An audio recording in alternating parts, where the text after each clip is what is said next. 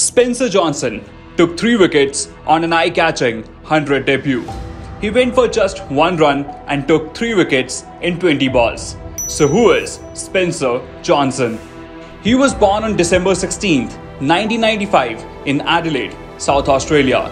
He only made his Big Bash and Sheffield debuts earlier this year at the age of 27. He has a fantastic record in first class and List A cricket. He bowls with some serious pace. He clocks around 152 km per hour. Johnson has spent much of his adult life battling injuries. Now, he is a part of the Australian team for T20 series against South Africa. Unquestionably, this is just a start for him. The best is yet to come.